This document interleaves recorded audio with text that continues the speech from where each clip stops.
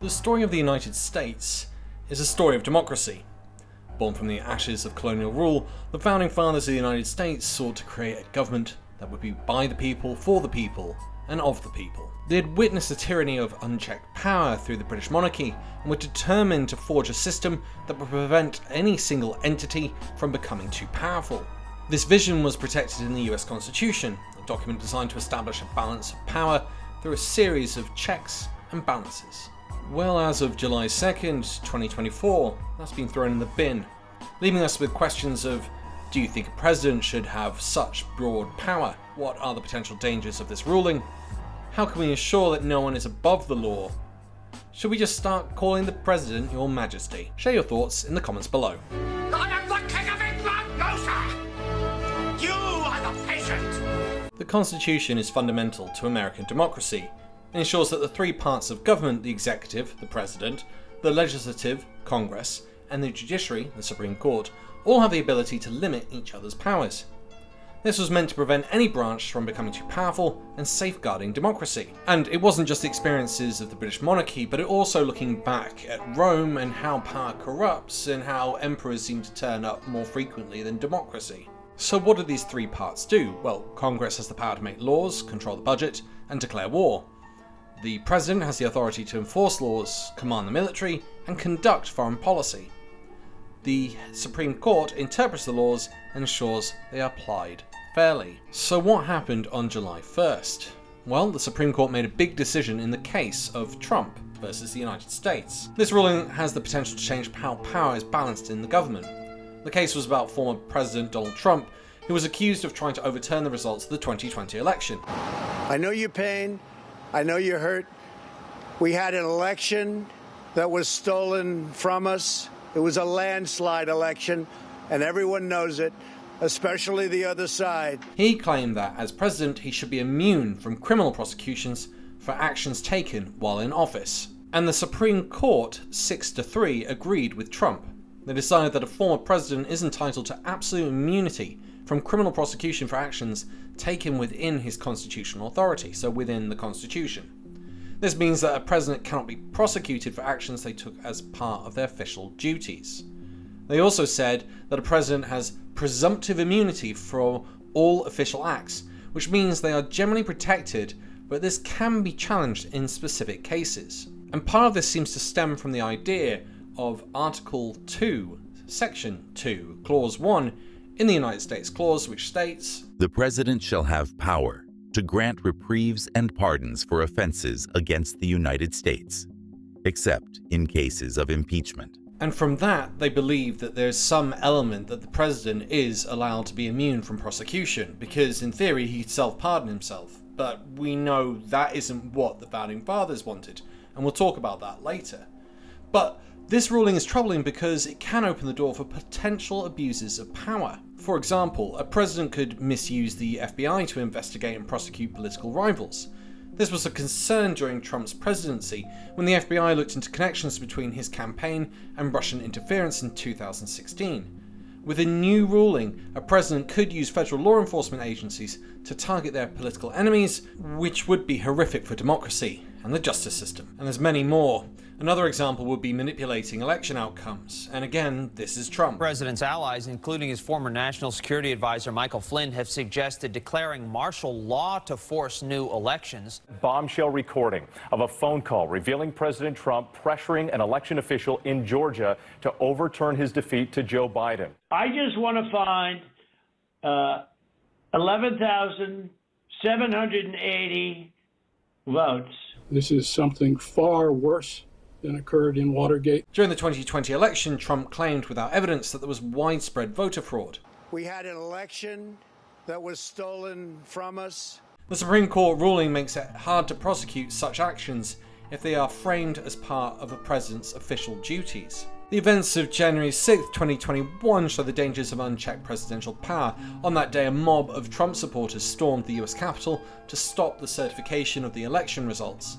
Trump was accused of inciting violence by telling his supporters to All of us here today do not want to see our election victory stolen by emboldened radical left Democrats, which is what they're doing, and stolen by the fake news media. That's what they've done and what they're doing.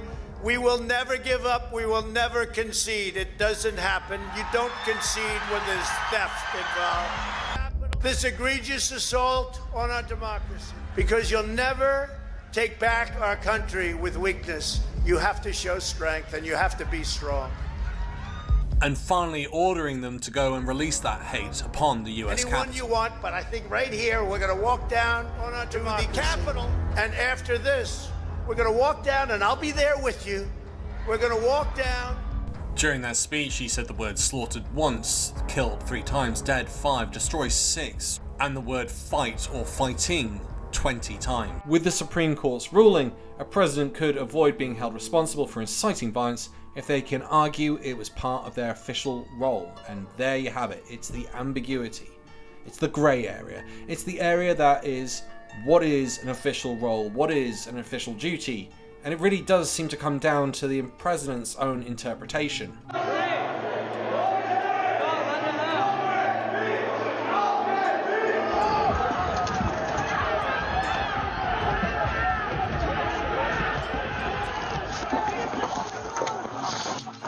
They were peaceful people. These were great people.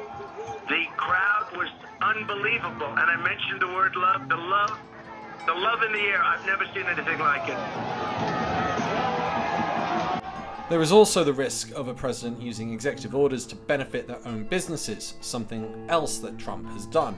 A day after returning to the White House with his family, the legal problems continue to mount for U.S. President Donald Trump. The 48-page lawsuit lists several countries that have done business at Trump-owned hotels, golf courses, or office towers.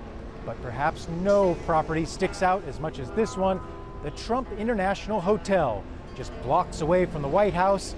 The lawsuit identifies, among other 3 countries, Georgia, Kuwait, and Saudi Arabia, all of whom have hosted events or in some ways spent money at this hotel since Trump has become president. Under the new ruling, a president could direct federal contracts and subsidies to their own companies without facing legal consequences. I mean, no doubt the founding fathers would have been very concerned about this ruling.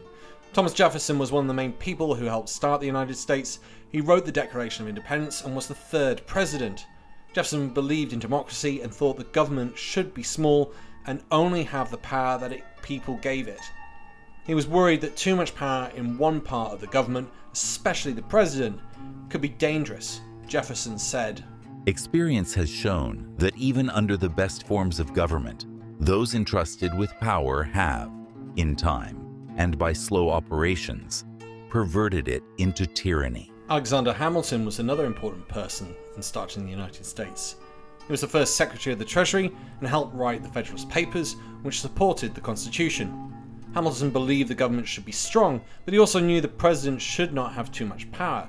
He wrote, "The President of the United States would be liable to be impeached, tried, and upon conviction of treason, bribery, or other high crimes and misdemeanors removed from office, and would afterwards be liable to prosecution and punishment in the ordinary course of law." Essentially, it means Hamilton thought the president should follow the law and could be punished if they broke it, to keep a balance of power in government. Yet 6 of the Supreme Court justices, in the ruling of Trump v. the United States, have decided to overrule the Founding Fathers. And frankly, some of the rulings are very, very counterintuitive and contradictory. So, for example, one of the judges cited the fact that the president needed to be protected from the judiciary. The executive branch must be allowed to function without the constant threat of legal challenges that could impede its ability to execute the duties assigned by the Constitution. Such immunity is necessary to preserve the separation of powers and ensure the effective operation of the executive office. They drew on court cases that weren't directly relevant to what they were talking about and the issues that had taken place with Trump.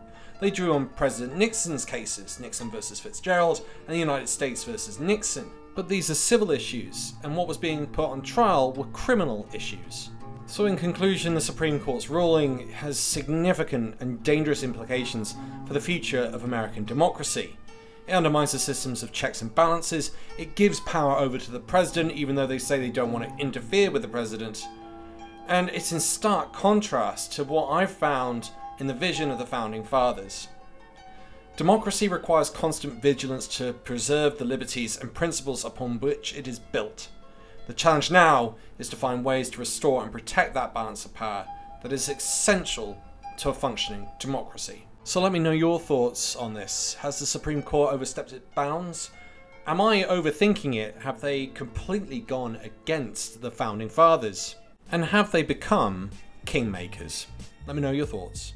Once again, thank you to all of my listeners and supporters. You keep this channel going and growing. Without your help, I don't know if I would be able to continue. Thank you so much. Thanks for listening. Bye for now.